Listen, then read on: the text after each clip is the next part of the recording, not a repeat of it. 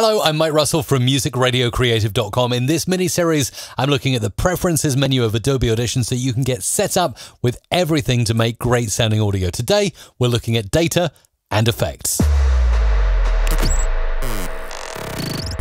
Before we hop in, remember to help spread the word of this channel and get more audio producers involved. Hit like on this video. And also, if you want to see more, subscribe and remember to ding the bell so you never miss another video. So here I am in Adobe Audition, and two really great parts of the preferences menu today. On PC, it's under Edit, Preferences. Under Mac, it's under the Adobe Audition menu, Preferences. You can also hit Control, comma, or Command, comma to get this up. And I'm going to go into Data first and foremost. And this is why I love Adobe Audition. Here, you've got two little boxes ticked automatically. I advise leaving them ticked and leaving them as default. But just so you know what they do, I'll show you what they do. The first one, smooth delete cut boundaries when with crossfades of 2 milliseconds. Okay, so what this means is when I make a little delete or a cut in my waveform here, it's actually going to crossfade the cut I made to make it sound smoother than just a standard cut where you can sometimes get like a click in audio. Let me increase the number of milliseconds to the maximum, 40, and show you how this works practically. If I zoom in now, here, and I make a dramatic cut from here to silence, there we go, let's do that. You can see there's a bit of a fade out, a 40 millisecond fade out going on that audio. Let's play it back. Via a variety of computer and... Okay, so you heard it just faded off. Now, if I undo this, go back into the data area of preferences and make this 0 milliseconds, and we'll try and do that cut again, you'll see now I get a very harsh cut and it's not going to sound so good. Variety of computer and... It's like a click straight off like that. So Audition by default has that set at 2 milliseconds. I think that's sufficient and it's a nice little buffer.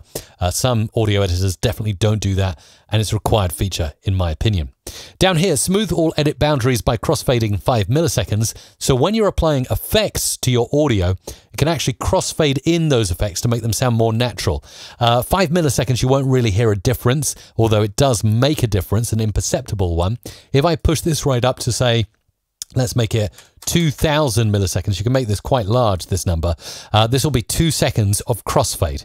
So now if I was to go and get some of the audio here, and we can see, okay, so this is about 2 seconds here. So if I select all of this and then I add a really crazy effect, let's go into effects here.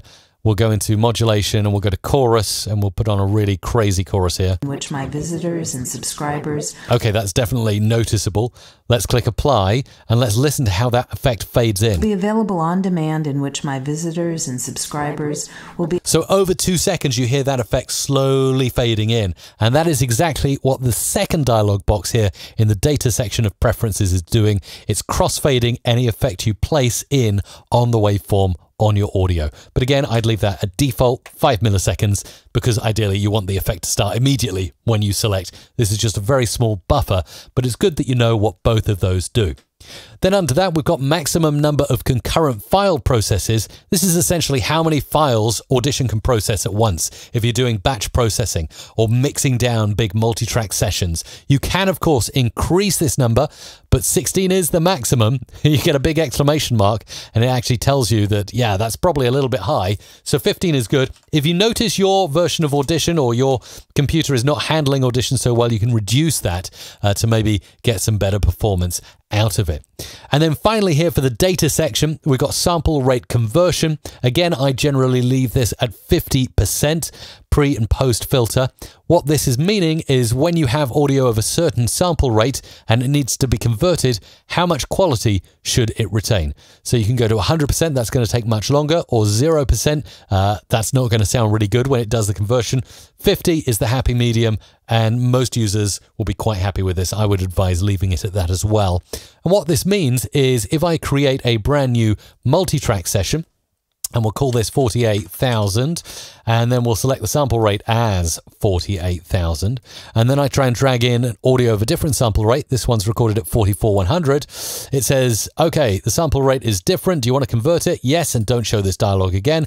Okay, zip, it's doing the conversion. You didn't even notice it, and... I created this trailer to... the audio doesn't really sound any different. So absolutely fine to leave it as is. And that's your data section of the Adobe Audition preferences menu. But now let's hop back in and look at effects, because this is a really interesting menu and it's going to help you with a lot of your effects you're using. First one, open effects settings window when adding effects to the effects rack. So that means when I go here and add an effect, like for instance, amplitude and compression dynamics, boom, it opens the window. If, of course, I untick this in my effects menu, let's click OK there, do that. Now if I add another effect, filter and EQ, parametric equalizer, no window. I have to double click to bring that up, okay? So generally I'd advise leaving that behavior as ticked. It's a very handy one. Restore open effect settings windows when switching files is pretty much the same as restore open effect settings windows when opening sessions, okay? And what this means is, if I go into an effect here, dynamics, and I do some crazy stuff with the compressor, make the threshold -60 and the ratio 8, when I go over to another file here and I want to go ahead and add another dynamics effect, you will see that when I open this up, boom, I've got everything retained, although in this case it didn't retain it, and that's probably because I've unticked the open effect setting windows when adding to effects rack. So as long as you've got this, it will restore anything that you've done previously. Let's go back and show you that again. So over here, let's add in a dynamics effect and do a crazy effect. So let's go into dynamics and we'll open this up and we'll go threshold -60, ratio 8, like that. We'll apply that all and then we'll go back over here. Just going to go back into the effects menu, make sure this is ticked and everything is ticked there. Now we'll go in and add another dynamics effect like that. And for some reason, it is resetting. I have no idea why it's doing that in this particular instance. It should be restoring the open effect settings when switching between the files. And I think actually what that means is that if I switch back to this and I go back in and add in a bit of amplitude and compression dynamics, it's still default. So for some reason that is not working as it should in this instance. The same with multi-track, it should bring back all the settings that you've got, but perhaps because I applied it and I didn't close out of the effect, it hasn't retained them. So remember, by default you really want these ticked. For me it didn't work in the example there, but generally it does retain your effects settings that you have. But if you always want to go back to a clean default effect on any effects rack that you're using, then untick these. Under here, retain partially process effects data on cancel. So if you actually cancel out of an effect and you wanted to retain the effects, let's actually enable this. I've got a feeling it's going to do what I wanted in the first place. Let's go into, it might be because I'm doing it through the effects rack. Let's go into effects and let's go to amplitude and compression dynamics. And then I'm going to change things like this, close out, and then I'm going to go back in to effects, amplitude and compression dynamics.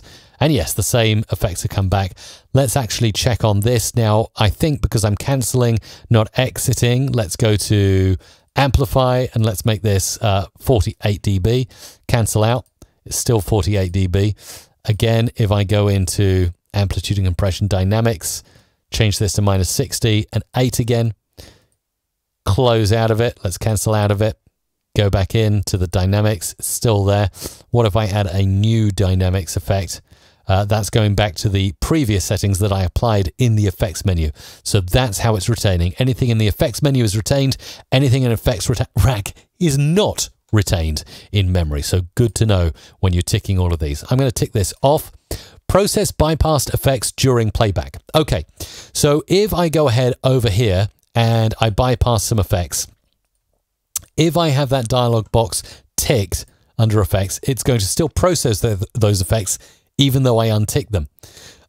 So generally you want this off because it takes more of your computer's CPU and resources to process effects. So you generally want to untick that so it's not processing disabled effects. If you're having like a big problem with your computer, definitely keep this unticked. If you want everything processed no matter what, tick this, but again, I wouldn't really recommend it. Sort effect menu by vendor and category. Okay, let's click out of this, click OK.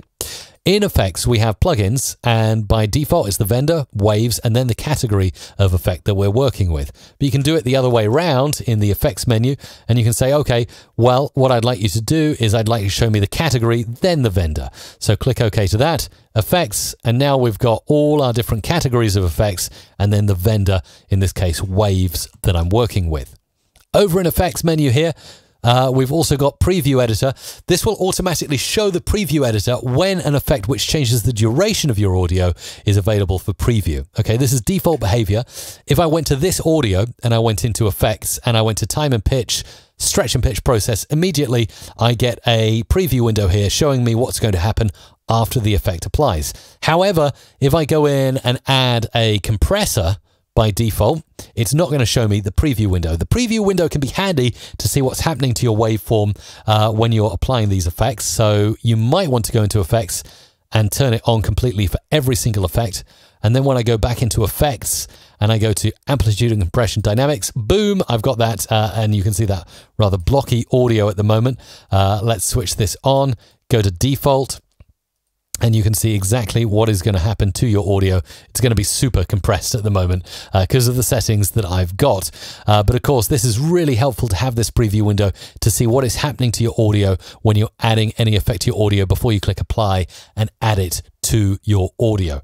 Again, by default, you may well want to leave this as when an effect which changes the duration is available.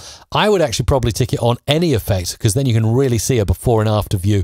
Or if you don't want the preview window at all, you can just untick this completely and leave it as disabled. But that is a walkthrough really of the data and the effects area. You can see it's quite complex, even for me to get my head around, but hopefully you understand it a little bit more after watching this walkthrough. And remember, if you want to understand even more about Adobe Audition, go over to my courses. They're open for enrollment right now at mrc.fm/learn. That's mrc.fm/learn. And if everything wasn't super clear in this tutorial, do be sure to leave a comment and I'll clarify in the comments down below.